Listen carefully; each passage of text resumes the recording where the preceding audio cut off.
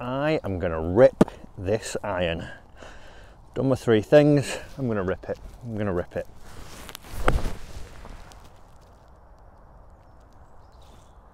Definitely did not rip that one. Now, I would imagine we've maybe had the extreme of that sometimes, but I would imagine we've all had the fats and the thins with our golf irons, and it is not an enjoyable way to play golf. I know I did not enjoy, maybe a little bit, I thought that was quite impressive, but generally you do not enjoy that type of shot. In today's lesson, I'm going to give you 3 key components of an iron swing that you need to make sure that you're doing to see that you're starting to crush your irons each and every single time. So let's dive into that lesson and see how we're going to do it. So, we've even left a dent in there on that lovely little top. As I hit that shot there was 3 things going on that I did not want to happen, not what we need to happen as we actually get the more crushed iron swing. For you keen-eyed viewers out there who are watching at home then, you may have noticed I was slightly behind the golf ball as I was addressing it. So a little bit more of my weight, about 60% of my weight, it might have just looked to you, was slightly behind the golf ball here. Also, as I actually came into impact, obviously there's not a slow motion swing there, but my shaft was leaning away from the target and I was actually getting my lead wrist here cupping up and trying to scoop the golf ball up into the air, because we all know when we hit a nice iron shot and we see one on telly, always gets really high up in the air. So I was trying to create a little bit of scooping and get it actually up in the air. And then as I finished as well, even though my right heel's off the ground there, my trail heel, I'm actually still on the back foot. I'm hitting the ball off my back foot as we'd class it, so I'm not actually hitting it off the front foot as we're going through. And those 3 things all worked into me hitting that beautiful little top shot there. So we need to do the polar opposite of that. We need to change it. So the first thing we need to do before we actually make a golf swing, we need to get a good setup. So I'm talking here with irons, whether it's your 4 iron down to your pitching wedge, but in general, let's say your mid irons. When we take the setup now, we've got the middle of our body. I'll just put this cane, in fact, straight down the middle here. So there's the middle, and I'm going to line it up here with that golf ball. I've got a 7 iron out at the moment, so what I'm going to do, I'm going to take my setup, I'm going to take my feet and make sure that the middle of my body is now directly over the centre of this cane, and then I'm going to step out the appropriate manner. So let's say that I've stepped out 3/4 of a foot, maybe 10 inches on each foot here. I've now placed the golf ball, because I've got a 7 iron, just ahead of the cane, so it's slightly in front, so it's just to the left side, to target side of my sternum as I've taken my setup. And then the big one here, as we saw from my original, now I'm leaning back away from target behind this cane into this trail foot here, so it feels about 60% of my weight is now in that trail foot. To hit good iron shots, what we're going to try and do in setup is just ever so slightly have a little bit more of our weight towards trail side. I'm not saying that we're going to have 70%, we're not stacking it all left. What I want to see is just a tiny amount, so about 55% of that weight is just into that lead side for me there. So as you see, as I do that, then my sternum just moved just a fraction, if you just see it now where it is located relative to the cane, just marginally in front there. So when we take our setup, I know we want to hit beautiful high crisp iron shots, but we don't need to be behind it here trying to help it up from there.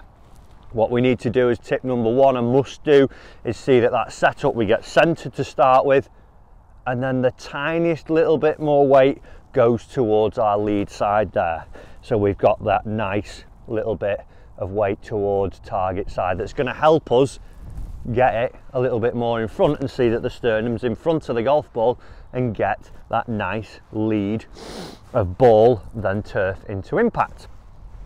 Okay, so tip number 2, once we've got that nice little bit of a setup going on, the second thing we saw was the shaft leaning away, all because of what I'm doing with my lead wrist. As I cup it, or extend it as it would be called, like this, we see the shaft now actually start to lean back away from the target. The head's in front of the handle and the shaft is leaning back.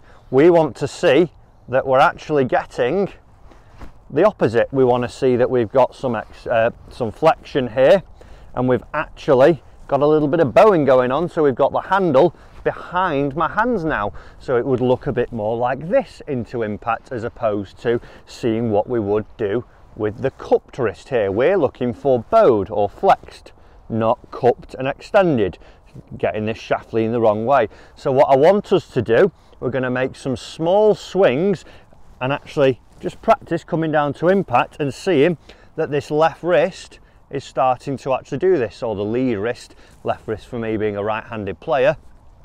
It's this feeling now that I'm not letting it cup up a little bit and get a little bit scoopy and flicky. I'm almost, if I start my downswing, trying to show my knuckles to the golf ball at impact. I'm not trying to turn them away, show my knuckles down into impact, so as I get into it now, you would see a nice little bit of shaft lean going on there, as opposed to scoop the knuckles away, get the shaft leaning away from my target in this way. So tip number 2, we've got to see that we've got a little bit of bowing of the lead wrist, or flexing, and seeing we've got the shaft leaning towards target.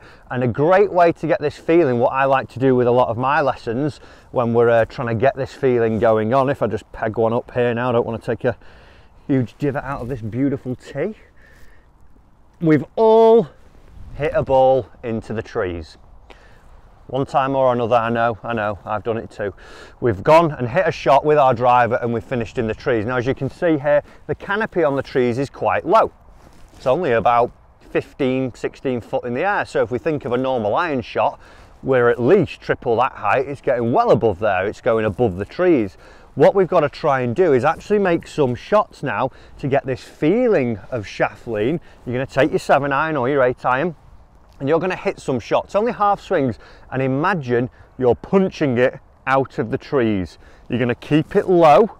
You're not going to let it get up into the trees and rattle out. We're going to see that we get it working low and coming out of the trees. So to do that, we've got to get this little bit of shaft lean. So take the setup, get this feeling of bowing, that 55% weight forwards and just a little half swing.